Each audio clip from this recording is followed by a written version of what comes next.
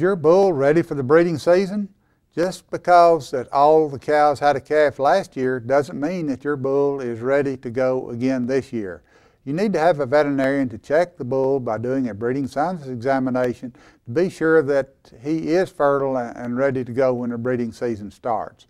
The examination not only includes a semen evaluation, but it also includes a complete physical examination. The veterinarian should check the animal's eyes, check his ears, heart, lungs. Again, it's very similar to what you or I would do if we were having a physical examination.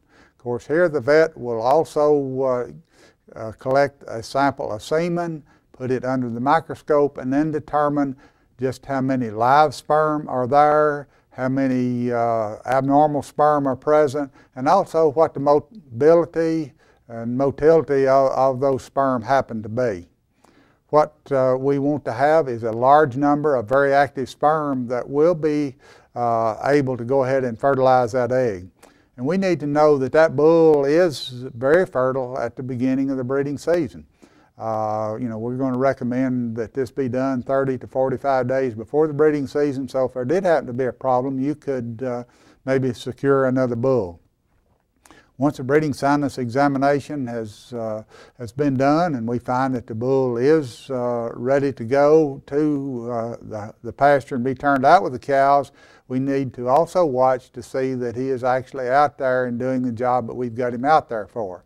Sometimes we have some bulls that just simply don't have the desire to work real hard and get all the cows settled. Also, we need to watch the bull during the breeding season so that we don't have some type of injury that might prevent him from getting out there and settling the cows. Some type of foot injury, an injury to the reproductive tract can stop a bull in his tracks and he would not mate with any cows after that. So we do need to keep a pretty close watch on the bull during the breeding season. If you'd like more information on the breeding soundness examination or other topics related to beef cattle production, contact your local extension agent.